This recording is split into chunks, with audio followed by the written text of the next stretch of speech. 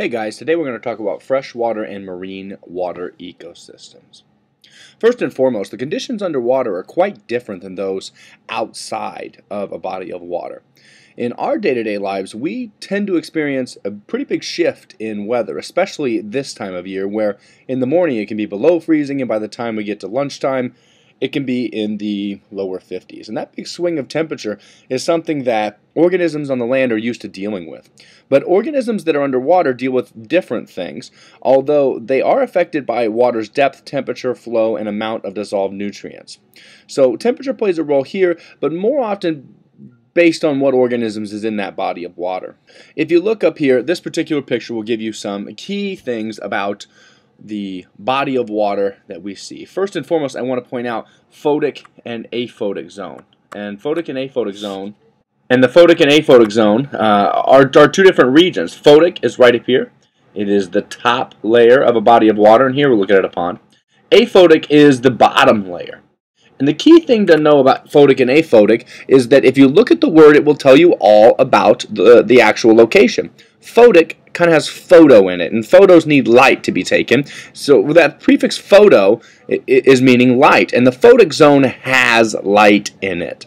It's the layer of water where light can move through. And what that should tell you is there are primary producers in the photic zone that photosynthesize. And that's a very important thing because since primary producers are there, the food web is going to be supported. The aphotic zone, being aphotic, is opposite of photic zone. Since the photic zone had light, the aphotic zone does not have light reaching it. You'll notice here that they have a line on this particular graphic that calls it compensation depth. Photosynthesis is equal to respiration. And basically what that means is that there is no net production of energy. There's not enough sunlight reaching to the line between the photic and aphotic zone to make a real difference. And once you move down in the aphotic zone, there is so little sunlight you will not find a significant number of primary producers there. That is not to say that in the aphotic zone you won't find organisms, because organisms live there at the bottom called benthos, in that benthic zone. They thrive off being kind of like the tridivores, because they're going to feed off dead organisms, or they're going to be filter feeders. A lot of things that you would eat at Red Lobster are from the aphotic zone and down in the benthos. That would be things like shrimp, lobsters. In a normal pond ecosystem, you'd have catfish down there. There are all these bottom feeders, and a lot of times they feed off detritus, or partially decomposed organisms that would have lived in the photic zone. So even though the aphotic zone doesn't have light, it's still supplied with nutrients from the living organisms in the photic zone above it. Temperature in aquatic habitats also varies with depth. The deepest part of the lake and oceans are often colder than your surface water. But this should make sense, because if you're outside and you're really chilly, you would warm yourself up by walking into the sun. The sun's rays will warm you up. In the photic zone, they have the sun's rays there. And because they have the sun's rays, what we end up seeing is that the photic zone is warmer because it's warmed by that light. The aphotic zone doesn't receive a significant amount of sunlight, therefore it's not getting the energy that helps heat it up. So what we'll typically find is that the photic zone is warmer than the aphotic zone. This tends to set up a very, very stable body of water because warm water is less dense than cold water. So the warm photic zone water naturally wants to stay on top of the cold, more dense aphotic water. Rivers and streams are kind of a different bag compared to a pond. And the real reason that they're different is because rivers and streams and creeks all flow. They most of the time originate from underground water sources in mountains or hills, and they will move through a location. Near their source, they're going to have plenty of dissolved oxygen, but little plant life. So what we have here is a very large river in southern Africa, and you notice that where I'm pointing out with this blue line is the headwaters. And the headwaters could start with something like this, where literally out of the ground a spring flows. So in one location you have these headwaters start. But then as it travels farther and farther, the water builds up. It's coming in from tributaries, which are small rivers that flow into a larger one. And these tributaries will feed it until it gets larger and larger. Down at the bottom, it fans out in a delta. So down here, this is its delta. The normal river flow is here, and it comes to this point. It slows down, it broadens, and it ends up spreading out. An interesting thing about rivers is that, like I said before, up at the headwaters, there's a lot of oxygen, but not a lot of organisms. And then as you get down into the delta, there tends to be a lot of organisms, but oxygen's in short supply. You might think that that's very ironic, but if you think about it, it actually makes sense. At the headwaters, because there's not a lot of organisms, all of the oxygen that gets mixed in there isn't getting used. Where at the delta, where it's a lot slower flowing, a lot wider, a lot calmer, there's a lot of organisms there that are using up the oxygen. If it wasn't for the organisms being there, then the delta region would have a lot of oxygen as well. This is the basic profile you'll see in rivers and streams. This particular thing happens in the Nile River as it flows north and empties into the Mediterranean Sea. The Egyptians, for hundreds of years, depended on the Nile River delta for farming and having that source of a good water for their crops. We also see this in the Mississippi River, that as it nears New Orleans and Louisiana, it will spread out, turning into a delta. This is a very basic example of what rivers and streams look like. Again, lakes and ponds, the food webs are often based on a combination of plankton and attached algae and plants. We'll see that in rivers and streams as well, but because it's flowing in a river and stream, the attached plants and algae, they can't be as consistent because they're actually being moved through the water. Freshwater wetlands are ecosystems in which either it covers the soil or is present at or near the surface for part of the year. So what I've got in this picture is something like a marshland. You'll notice there's a bunch of grasses there. That should tell you that this isn't very deep water. And in fact, it can still be a wetland even if not all of the year it's covered in water. These wetlands are actually very, very important because they're nutrient rich, they're very highly productive, and they serve as breeding grounds for many organisms. There's a lot of food there, there's a good habitat there. For the reasons that I just listed about wetlands, they're very important for us to protect and for us not to just end up neglecting because they're highly important to the biodiversity of that region.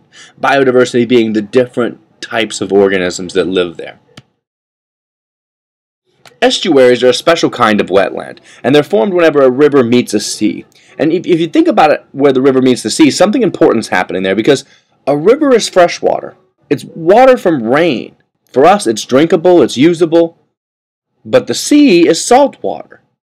And in an estuary, you have fresh water mixing with salt water.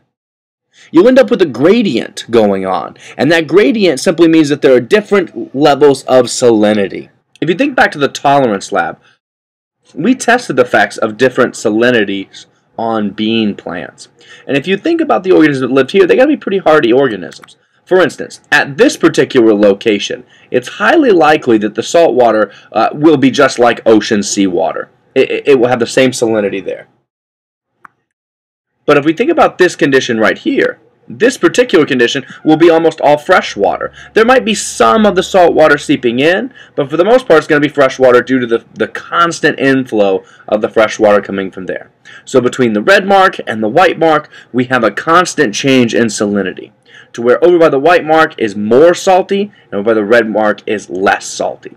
And if we mix in between there, this particular point will be a place where very special organisms can live, where they're able to handle constant changes in salinity. They can handle salty water, they can handle fresh water, and they can handle quick changes in between.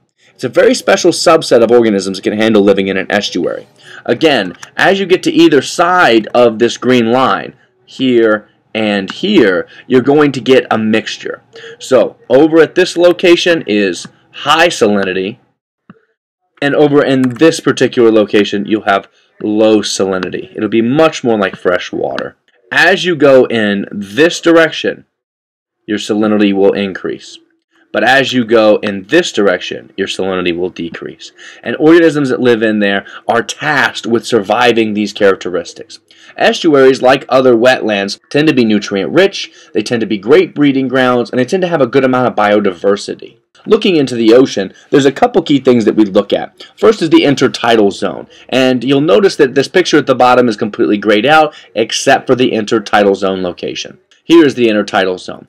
Basically, the intertidal zone is that part of the ocean's floor that during high tide is completely covered with water, and during low tide is completely uncovered. Organisms that live here are regularly subjected to extremes in temperatures and water effects. So they're going to get battered by waves, and be cooled off by the ocean, but then when the waves leave, they're going to get baked by the sun.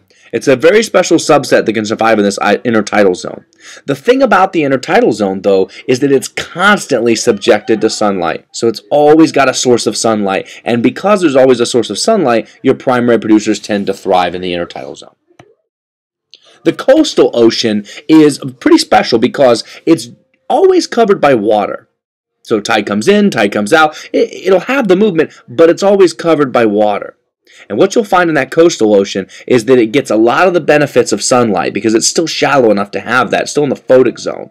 But it ends up being protected from the effects of being out of water. And so organisms that live here will have readily access to the primary producers. It's a solid food web, and that coastal ocean is very important.